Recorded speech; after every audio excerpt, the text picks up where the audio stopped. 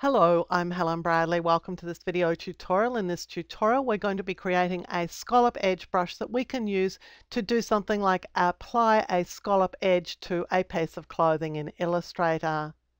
Now, to save myself time, I've downloaded this element from VectEasy. So let's just go and have a look at that. I'm going to give you the download link for this, but VectEasy is a really good site for free content. And so I've used this one in this class.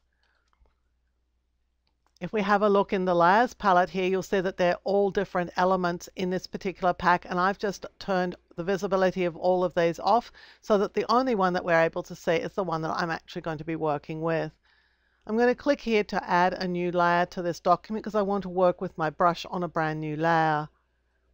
I need a circle, so I'm going to ellipse tool and I'll hold the shift key as I drag out a circle. At this point, you want to be using probably the default colors of black and white, and you also want to make sure that the stroke around your shape is the stroke width that you ultimately want to be using. So I'm looking at that in relation to the fill and saying, yeah, that's a pretty good stroke for me. I'm going to the rectangle tool. I'm just using the smart guides here to draw a rectangle over my circle. I'm going to select both of these, go to the Pathfinder palette. If you're not seeing that here, you can choose Window and then Pathfinder to find it. And I'm going to click here on minus front because the rectangle's in front of the circle. It's just going to cut a piece out of the circle. At the moment, if we were to create this as a brush, the line that we apply this brush to is going to go through the middle of this shape, and I want it to go along the bottom edge.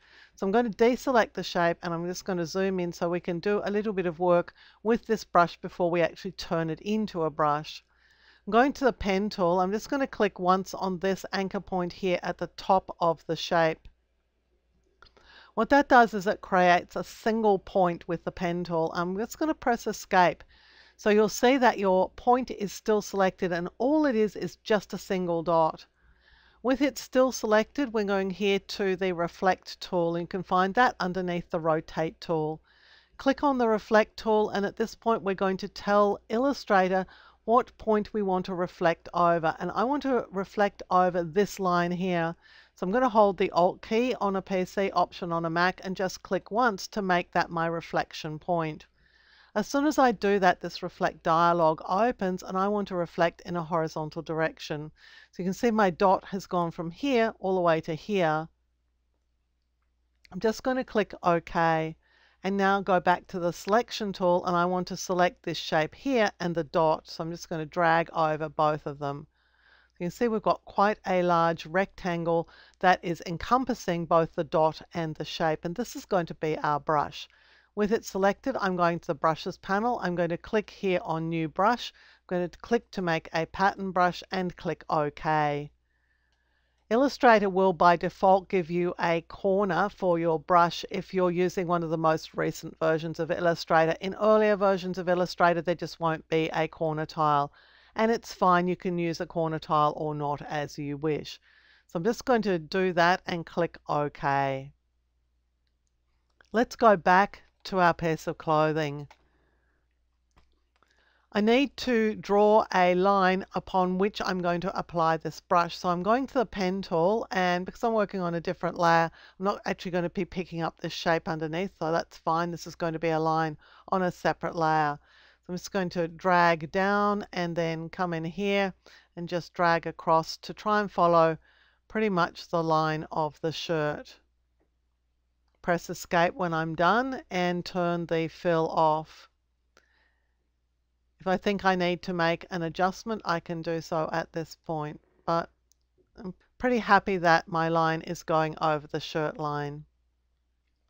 With my line selected, I'm going to the brushes palette and I'm going to click on my brush to apply it to the line.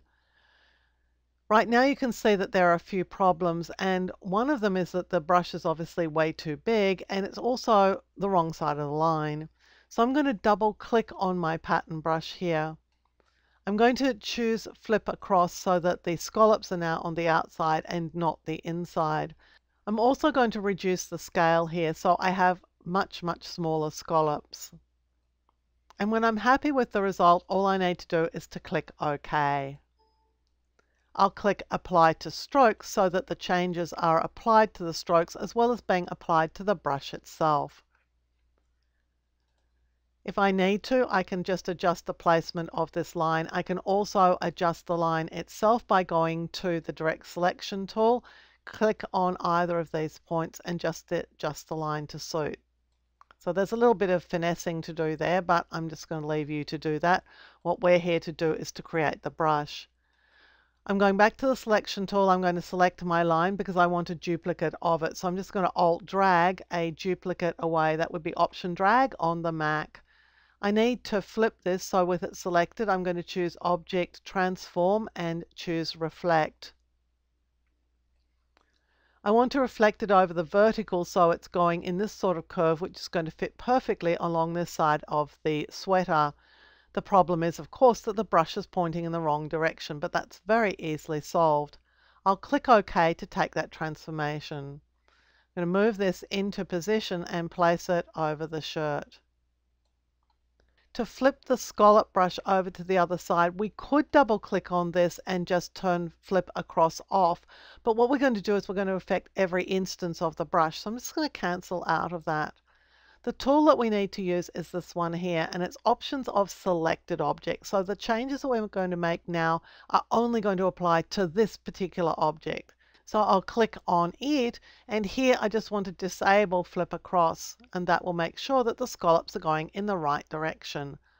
They're the same size as the original, which they should be, so I'll just click OK. So there's how you can create a scallop brush in Illustrator. But of course, what we also want to be able to do is to recolor this brush. So I'm going to select each of these lines, click on the first, shift click on the second one. I'm going to choose Object Expand Appearance, so I expand them so we can recolor them.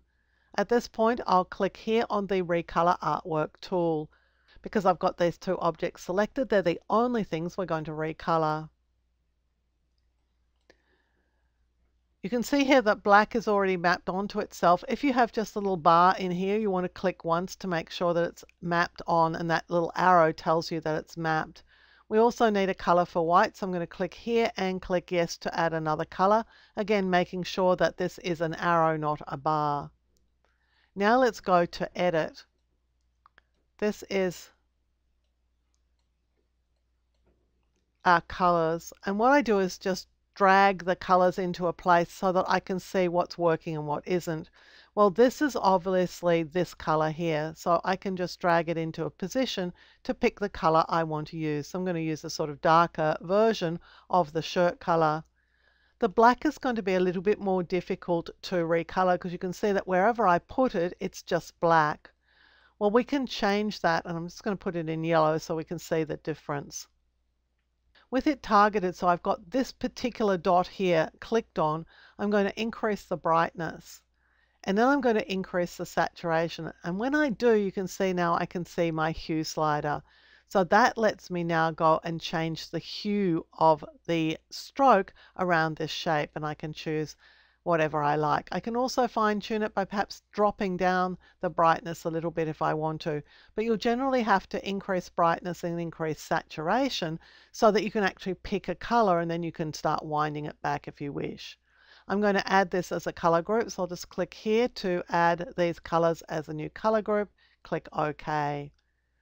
So there's how you can create your own scallop brush in Illustrator to apply to lines that you can then apply to dresses or fabric or whatever it is that you want to add a scallop edge to in Illustrator. If you enjoyed this video tutorial, please give it a thumbs up and subscribe, and you'll be alerted whenever new videos are released. And you'll find plenty more content at my website, which is projectwoman.com. Until next time, I'm Helen Bradley.